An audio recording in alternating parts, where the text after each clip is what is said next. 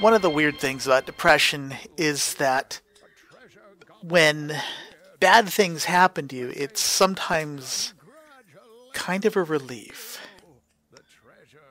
Because it means that you have an excuse to feel the way that you do.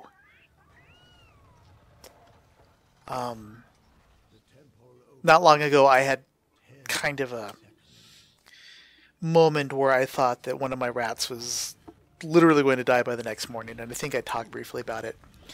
But she got better, and I actually took this video about a week ago, and she had gone from literally just lying on her side and doing nothing except breathing, and that poorly, to dragging herself along on basically arthritic limbs that she couldn't really move very well. I was holding food for her and letting her drink water from my fingertips several times a day just so that she wouldn't die. But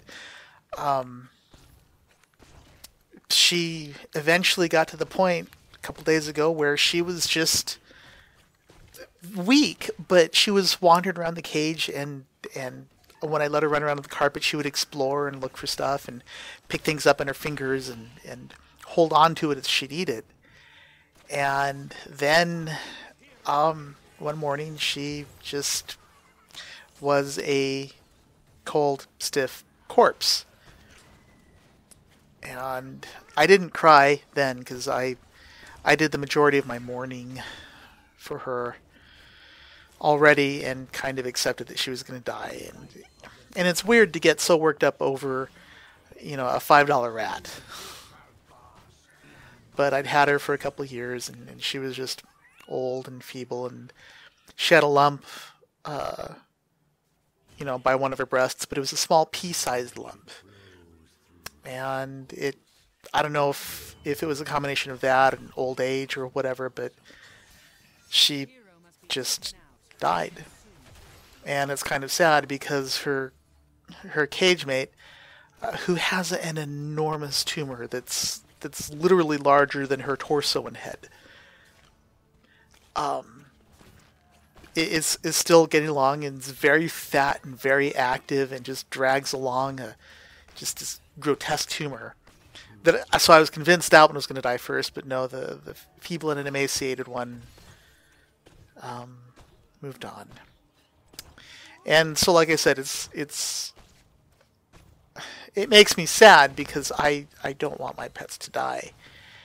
But when depression is as bad as it is and kicks in as badly as it does, it's sort of nice to be able to say, hey, I have an excuse for feeling this shitty today, even though it has nothing to do with it. So yeah, that was my rat, and I cared about her a lot, and I'm upset that she's gone. But that's no longer here. That is now there. And I have so many other things I wanted to talk about. Batman Arkham Knight is not going to be fixed until like September or August.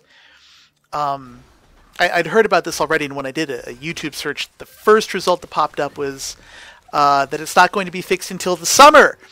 But it is the summer in Australia, because the first result that popped up for me was an article from Kotaku Australia. So, yeah, little details like that. And so as a result of that, I want to see if I can leverage this into communicating with Warner Brothers Games or Rocksteady or someone, so that they will stop pulling ContentID bullshit on my channel when I live stream playing Arkham Knight, which you'll notice I haven't done. I haven't actually done any live streaming in a while, partly because my son was in town and now he's gone, and then also just because my depression has been really, really bad, and I've had a hard time doing most of anything like getting out of bed or recording. But I figure if I can,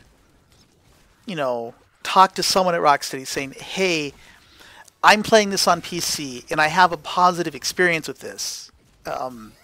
Can you stop doing Content ID bullshit on my channel so that I can get a little bit of ad revenue. Haha, I make almost no ad revenue. But that's beside the point. Maybe they'll say, yeah, sure. I mean, I think a lot of it is because people are having problems with the 900 series NVIDIA cards, and I have a 700. I think I might have said at one point in time I had a 900, but that's I had my numbers wrong.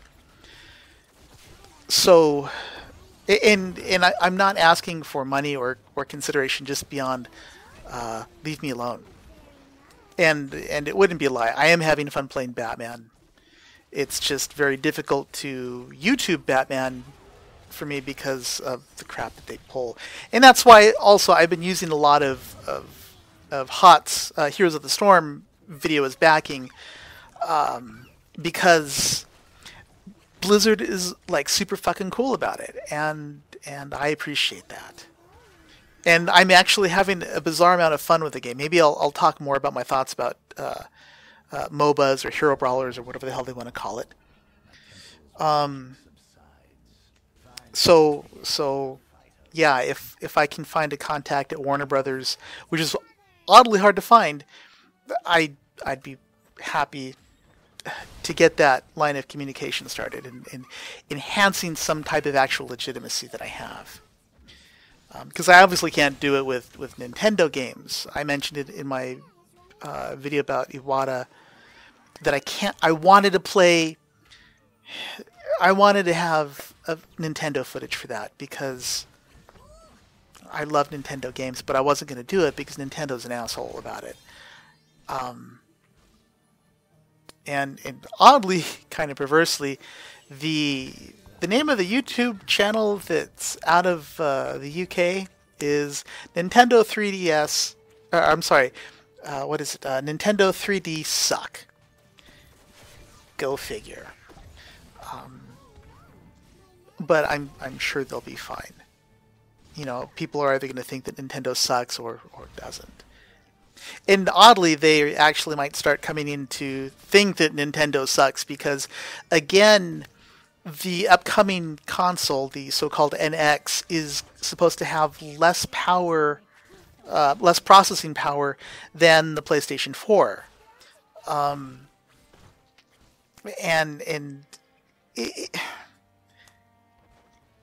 I hope that this is going to be part of something that Iwata was talking about in pushing that agenda so that when people look at it and think that the NX is going to suck because it doesn't have any power, so why bother making games for it? Like everyone from Ubisoft to EA to everyone, especially end users, they're going to be very, very upset. But you know, the Wii had crap for power. The 3DS has far less processor power than the Vita, and oddly, the Vita is being end of life, whereas the 3DS hasn't been really. So we'll see where that goes. What else did I want to talk about? Starbucks is increasing the price of their coffee in Seattle, and I don't really drink coffee a lot, and a lot of it is because of the grotesque pricing schemes used for it. Why are people paying $3 and $4 for a cup of coffee? I literally remember when they were like, when you could get a nickel cup of coffee, like at Whataburger. You were running a promotion back in the 70s and 80s, where you bought this disgusting looking, like shit colored mug that when you brought it in, you got coffee for a nickel. And it was great. I don't actually remember using it to drink coffee, but that's beside the point. But I think it's weird that they're just raising prices in Seattle, and I wonder how much of that is going to be attributed to the increase in wages to $15 an hour that's happening in Seattle. But that's, you know, really only relevant if you live in Seattle. Something that's a little bit more gaming relevant and absolutely relevant to the internet is an email that I got a while back for to preview the Chime Sharp or Chime 2 Kickstarter. Chime is like I don't want to call it a Tetris clone, but it's a Tetris clone that uses music not as a puzzle mechanic, but as for cadence. And I really want to say that the music is kind of irrelevant to the mechanics of the game. I mean, the first one had some stuff from Philip Glass and Moby and Jonathan Coulton, of course. Nothing wrong with Jonathan Coulton's music, but I mean, come on, dude. But it didn't really have anything to do with the gameplay, but it's fun.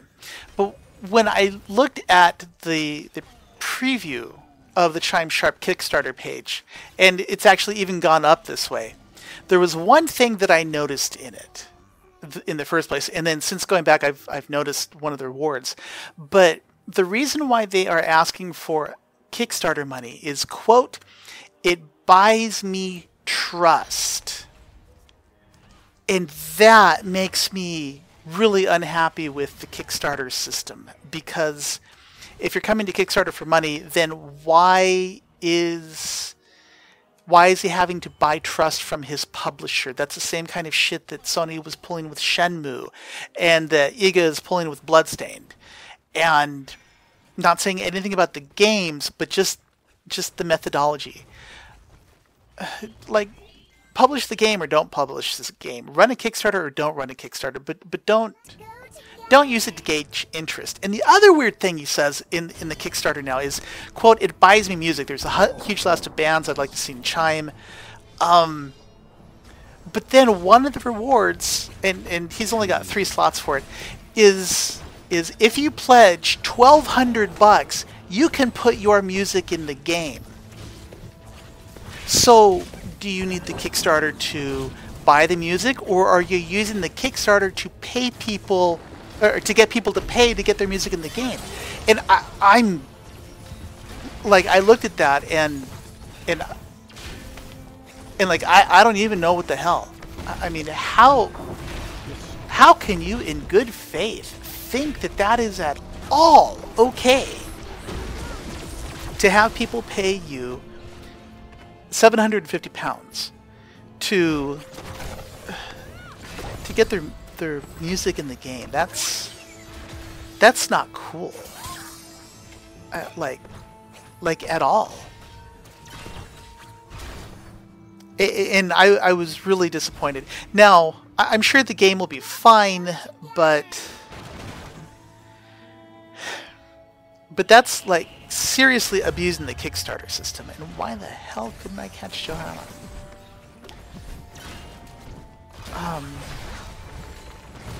Yeah,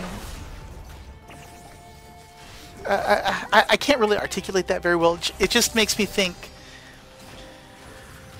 that some people's use of Kickstarter is out of control. I think it's a great thing, but just the way they used it there was not cool. And it does make me think that, like, I need to start a Patreon page to pay for my gaming habit. Because, I mean, like, let's say I managed to get like $100 or $200 a month out of Patreon. You know, that'd pay for new games. That would pay for Creative Cloud. You know, that would pay for internet and electricity.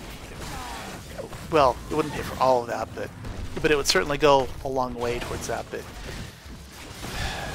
But I'd feel kind of weird about it. I may do it anyway. I actually already set up a Patreon account. I just haven't converted it to a... well, I actually did convert it to a creator page, but then I flipped it around and turned that off because I just wanted to mess with the tools. Because I'm kind of uncomfortable with the idea of asking for money for this.